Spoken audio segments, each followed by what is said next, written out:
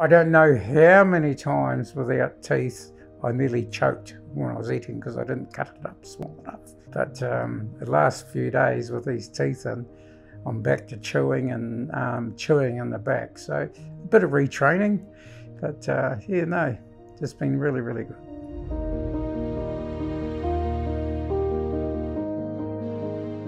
My name's Tony Richie. I'm from Twizel, New Zealand. I had a lot of missing teeth and I found it hard to be eating with all my back teeth missing. So I decided I wanted to investigate in getting implants. When we first got here, the first part of the journey was x-rays. Then we met after that with the doctor. Dr. V, she's been really, really fantastic. She's an angel.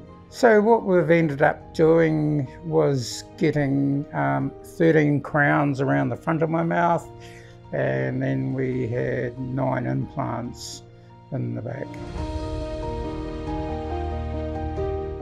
The entire experience here, stunning. Absolutely great people.